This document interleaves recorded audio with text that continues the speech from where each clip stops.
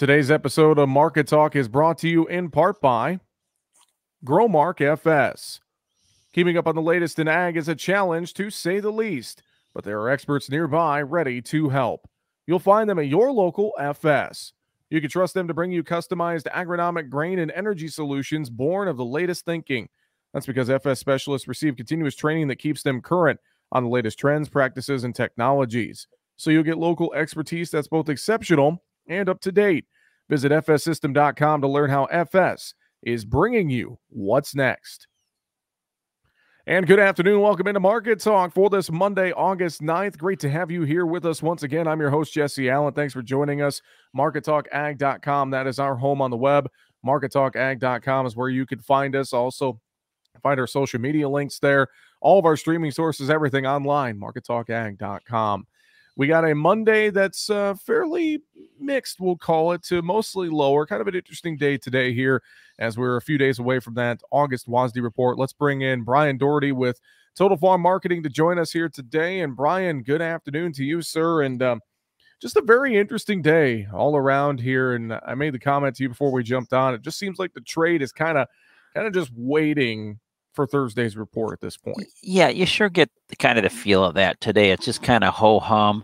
I pointed out last week that now that we're in August, we're now in our 5th month trading December corn futures at 550. Where are we today? Down 2 3/4, 553 3/4. Last week, I think we picked up as either 7 or 11. I think 11 cents on the week. Give a little bit of that back today. Good rains in parts of the Midwest. Then again, others who missed. Got some real heat on tap. I'm not sure how that's going to affect some of the crop. Wheat prices down today. Got the dollar up a little bit. You had beans on both sides steady and finished that way with August up 11, November down 7. Just trying to figure it out. Average trade guess, though, for next week when we look at corn, right at about 15 billion bushels, 177.6 bushels an acre, and that would be down about 2 bushels an acre from the baseline number that the USDA used. And, we're preparing for this report, and obviously we're going to get some more private estimates out here this week and everything else. But just the general feeling that I'm getting from the market is that the market's ready to break one way or another. We've kind of been range bound in corn and beans here lately. It just feels like the market is primed and ready to break. Just don't know what way it's going to break. Yeah, and that's just the challenge of it right now, because even like myself, people in our position here, and we look at this and we sort of make the ledger sheet of all the bulls and bear arguments in the marketplace. Boy, they're about split right now, and it's, if your viewers or listeners are feeling that way, it's not unusual. On the one hand, you've got some incredibly tight carry out, a big drawdown from a year ago, uncertainty to this crop. On the other hand, prices have rallied, and you've got 550 corn. You don't have 350 corn. You've got 550 corn. End user buying seems to be slowing. Export inspections today, again, showed probably some slowdown there as well. Maybe it's a supply availability. We'll see some of that corn maybe sold for this marketing year, also inspected after the September 1st when the new marketing year begins. So it's kind of waiting and waiting and waiting to see what this weather does here in August. Last August, it was bullish for the market. We'll see what this looks like. But 9 days in, areas that are really dry that haven't got rain, they're not going to get helped a whole lot anymore. Rain could be certainly helpful for a lot of that corn we argued is in that fair category, might slip it into the good category, and before you know it, we do a little better than we expect. But yeah, certainly range bound, a tight technical formation on the charts. Managed money went a little bit longer, at least as of last Tuesday. They were 264,000 contracts. So they're kind of positioned long. They're not 400,000, Jesse, but they certainly could be a lot less. So, my concern as a producer would be that things break to the downside. So I'd be inclined to, on August 9th, really starting to look at how to defend these prices. And you led me right to what my next question was going to be, Bryan. Looking at defending some of these prices and even looking out into 22. I mean, some of the prices out there for that crop, it would seem like it would make a lot of sense to try and lock in some of that price premium and defend it now, because, I mean, you look out at some of those numbers, looking at the 22 crop even, we have some really solid numbers there that just, to me, it makes sense to try and defend that right now. Yeah, we're right there. Well, let's kind of make the argument why it makes sense, because the last time prices kind of, let's say, got hit or fell apart was after the 4th of July weekend. And the on the 6th of July, we saw that D22 corn contract trade as low as 463.5. Today we're at 519.5. So let's just round and say 520. 460, 520. So it's close to a 60-cent rally in the corn. That's a big percentage of the value of the contract. The contract high was a spike, which means it just kind of came and went really fast back on May 7th. Well, usually you got old crop from 2020 on May 7th on hand. You got 21 crop to worry about. So if you didn't make any sales in 22, it's not, that would be, more expected than not. Now we fast forward 4 months. It's certainly time to be thinking about, getting some sales in place for next year, because we are right there, close to that contract high. Beans, maybe, 1253, you might be patient, see if we couldn't get a little bit better out of that. The contract high there is a little over 13. Looks like that may have a little bit favorable tone. The new crop isn't moving up as fast as it is the corn. Looks like corn's really trying to fight for some acres right now for some reason or another. But even that, a 10, 20% sale there, if that's your first and it's your worst, I think you'll be happy with it. I like that. If that's your first and it's your worst, I think you'd be happy with it. That's a great way to look at it, Brian. Looking at the wheat numbers today, I know you touched on that a little bit. We were down a little bit in wheat today. We obviously already know the crop losses we're seeing with spring wheat and some of the challenges in Europe, but it just seemed like maybe just the spillover pressure from corn and some of that bean complex today kind of impacting wheat. He had the dollar a little bit higher as well, and wheat's had a good rally here, and it had a less than ideal signal last week, where on the 4th it posted what we term a bearish key reversal at the top of a rally. So that just means it took out the previous day's high and low and closed lower than the previous day. It's one of those signals that can mean a lot. So far the market hasn't gathered enough momentum to take that high out from last week. If it does, it somewhat negates that. So at best, I'd say we're consolidating. The world certainly isn't ready to run out of wheat. On the other hand, the supply is shrinking. You've got issues in downgrades to crop in Russia, Ukraine, probably parts of Europe, certainly Canada, our spring wheat crop here at home. It is a tighter environment than a year ago, and the charts have really performed well here the last month, but also should be rewarded. Very, very true. Brian, looking over here as well at this grain complex in general, and I think the one bright spot, we saw meal today higher, and I know there's some concerns about in Argentina with the Paraná rivers at very low levels, and so some of those factors you look at in other parts of the world. Plus, I know the cheap price of soybeans at the Gulf. I know that's got to be another thing to watch as well, and obviously that export sale this morning too. So it seems like there's some good momentum in the soybean complex with some of those other factors weighing in. Well, there is. I mean, it's unfortunate. Well, let's go over this. August beans 11 higher today, but new crop November 7. So one reflects a little bit more rain. One reflects the tight inventory and export sales for delivery probably as quick as you can get it into the pipeline. And so you had sort of a dichotomy today, and unfortunately November just can't seem to hold the rallies with a high of 1347.25. So trying to hang around that 1350, but struggling. But you're right. What you talk about in Argentina, there are some very low water patterns in the river, so it's tough to get my understanding is the boats downriver and get them to the port where they load on ships. So have to load them lighter or figure it out differently.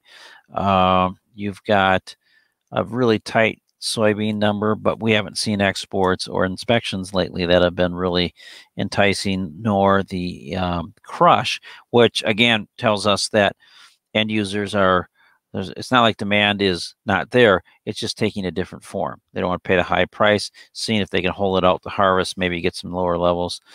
I don't think, though, for some time, Northern Hemisphere crops, they're not going to be big enough and robust enough to really support the overall demand market.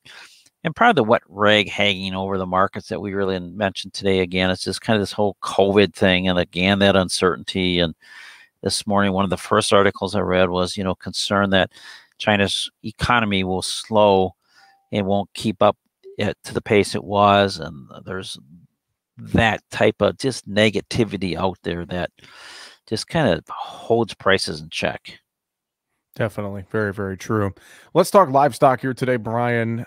This hog complex, kind of a head scratcher. I think a lot of folks were expecting it to be, at least steady to higher here to start the week. And boy, were they wrong. Limit down in some of those contracts. What do you make of what we saw in hogs today? Well, steady on the August, so that Yeah. we know. Yeah. 15 higher, 108.90, but all the back months beyond that, especially October down limit 84.60. Again, I mentioned China. It seems like the only real news we could find today to sort of relate to something was this idea that China's internal hog prices are on the decline, both to COVID concerns, and then we keep hearing this and seeing a little more of it, but just bigger herd numbers in China and heavier hogs, these big hogs, these monster hogs that they market that are basically twice the weight as it was like a small sow or maybe a big sow going to market. So you've got the meat out there, starting to build worldwide. So that's putting the pressure on hogs. If you've been a bull on hogs, you had kind of a really nice correction here, but last week's drop under the 100-day, and then poor close on Friday, follow through today, just not looking healthy in that chart right now.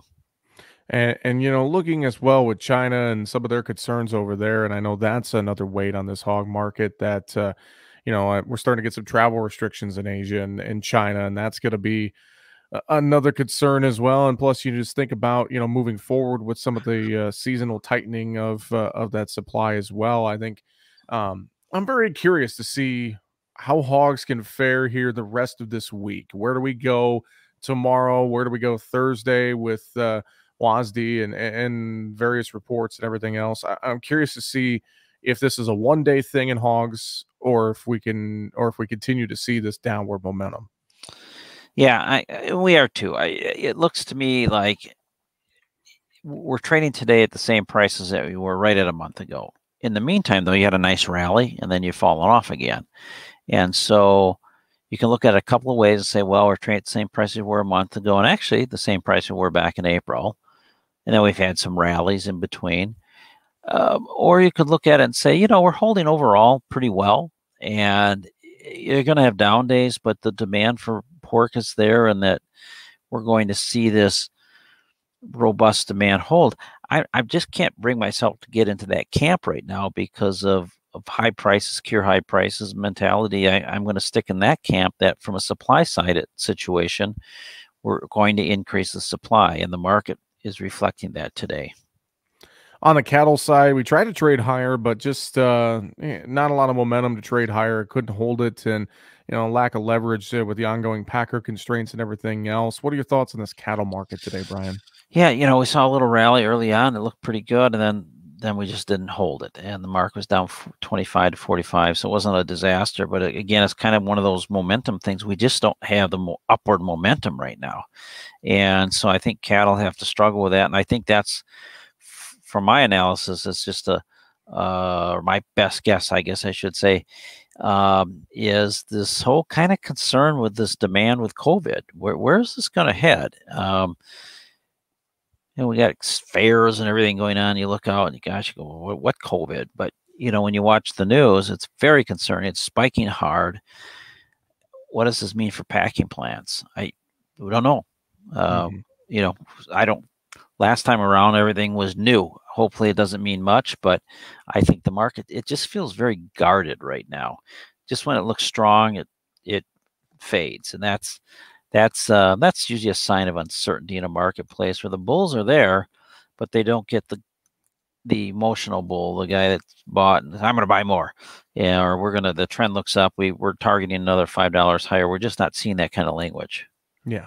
And that's, I think, another thing too. We're just going to have to watch closely moving forward and see. I know there's a lot of things going on in DC as well, and trying to get some momentum and some changes for for packers continuing here and some of the constraints there and everything else. So I'm really curious, just with all of the underlying and outside factors into this livestock market, how we get through the next couple of months and get through the rest of the year. It just seems like there's going to be a lot of news, headlines, storylines to watch, Brian. Yeah, there is. The markets are always dynamic. That means they're always in flux. They're always moving. Sometimes the volatility is really high. Sometimes they're really low. They're quieting down some. Now, what we haven't seen is yet in the meats or in the grains, we haven't seen the exchanges reduce the margin requirements yet. So they're kind of just, it isn't on their calendar yet. I don't know if they have a certain day they check this, but it sure seems to me like when you look at corn, you've got a lot of money required per contract. And let's just say it's about 2,400. It's usually around 800 to 1,000 or 1,200. So it's a solid 2 times what it normally is. I get, granted, prices are higher, but let's go back to what I said earlier.